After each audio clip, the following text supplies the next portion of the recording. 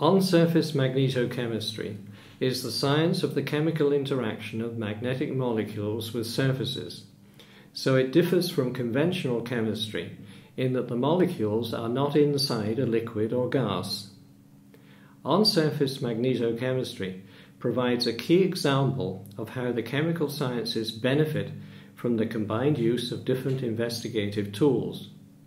Often, for investigations in this field, X-ray absorption spectroscopy performed at large-scale facilities, such as the Swiss light source operated by the Paul Scherrer Institute in Switzerland, is combined with microscopy.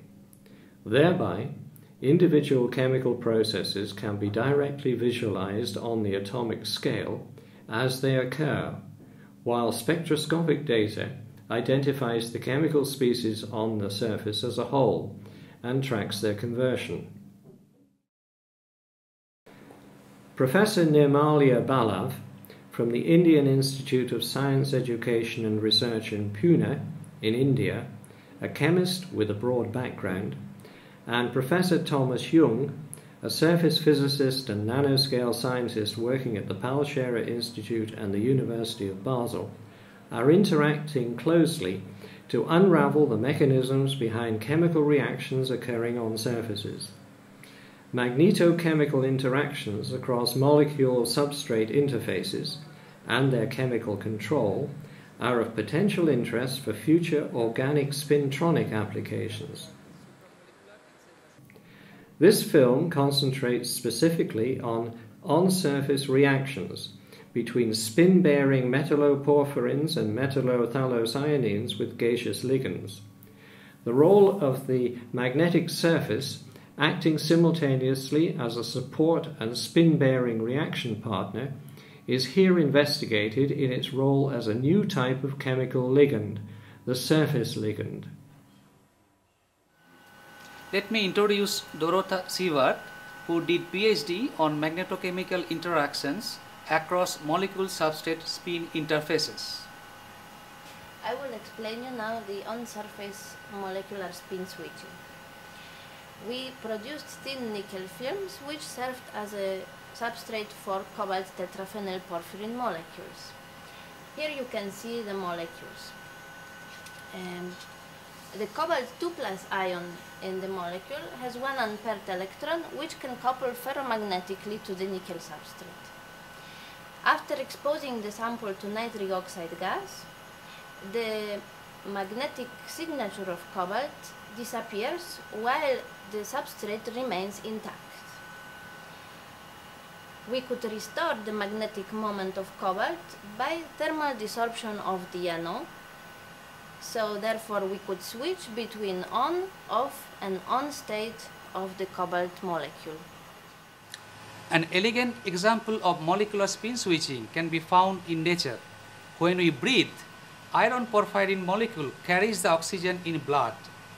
Here we have implemented this concept in an on-surface environment where we put metalloporphyrin spin bearing and spin bearing metallocyanine on ferromagnetic substrate where the spins gets aligned.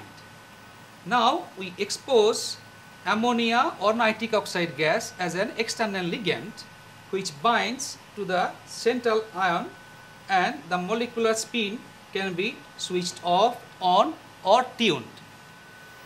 My name is Christian Weckerlin and I did my PhD on on-surface magnetochemistry. Most recently we fabricated this nanoscale chessboard by coevaporation of the iron and mangan containing functionalized complexes. The chessboard then consists of an alternating arrangement of iron-mangan complexes in 2 dimensions. Our XMCD data here shows that initially both complexes carry an induced magnetic moment. Because of the specific chemistry with ammonia, we can selectively switch off the moment in the iron complexes. That means in exactly half of the chessboard in a controlled fashion. This reaction is reversible by annealing to room temperature, so we can switch between this state where both complexes are magnetic to this state where half of the lattice is non-magnetic.